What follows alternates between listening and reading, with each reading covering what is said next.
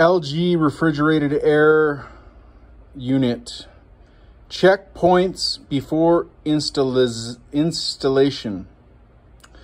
Choose proper location and BTU, British thermal unit size of product for best performance and efficiency for your room. Keep unit away from dust and foreign materials. Oh shit, that's going to be hard. The remote sensor is located LG logo on front panel, and the remote may not work if the sensor is in bright light or if there is not a clear path between the remote and the sensor. Please read below sections before you call for the technical services. Number 1, if air conditioner is stopped working, do not modify or extend the power cord length. Is the power cord plugged into socket properly?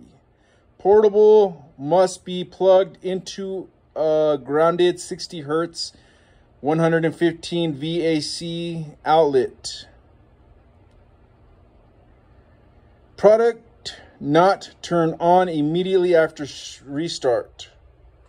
Please wait at least 3 minutes after restart because in order to protect compressor. If E5 or E1/E2 or EA appears on the display panel. Code E5. The cause could be the water tank is full. How to do. Drain water from the product through drain hole and reset setting. Code E1/E2. Cause a short/open circuit in thermistor. How to do. Unplug power supply of product and call LG service. Code EA. Cause software problem. How to do. Unplug power supply of product and call LG service. How to drain the water from the product. Number 1, move the product to the place where you can drain the water. Number 2, open the drain cap and rubber plug, which is located on the back side of the product to drain water. Number 3, close the rubber plug and drain cap, and then restart the product. E5 code may be appeared more frequently if the product is operated in high humidity place. Number 2, if air conditioner does not cool/heat efficiently. Clean the air filters at least every 2 weeks once. Proper way to install the vent house, not to overbend or more twist. Always keep vent hose at short length for more efficiency.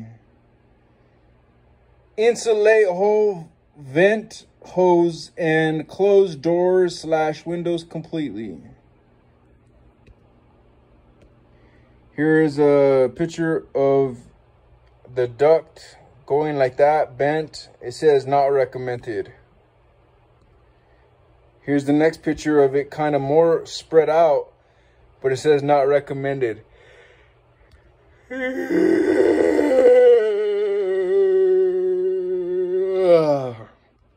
Here it shows it's bent at like 90 and a 90, and it says best installation for more performance.